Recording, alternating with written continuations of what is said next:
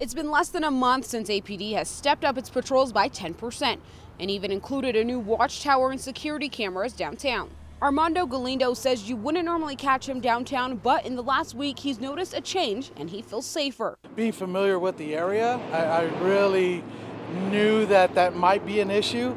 So when we got here and I didn't see the normal atmosphere, I was like, oh, okay, this could work. People we talked to also say they're seeing fewer homeless people hanging around. Normally I see anywhere from 5 to 10 people that would ask for money or food. Today, I saw 2. APD put the changes into place after businesses complained. JC's New York Pizza Department employees say they've seen a slight decrease in crime. I don't know about the towers, what they do, but their presence downtown really helps. Right now I'm on First and Central, and APD officers are here monitoring this area, and people say they are seeing a difference. We asked APD how long this tactical plan would last. A spokesperson told us that hasn't been determined yet. I think it's making a difference what the APD is doing, and I really appreciate it, being a taxpayer. In Albuquerque, KD Bunch, KYT, Action 7 News.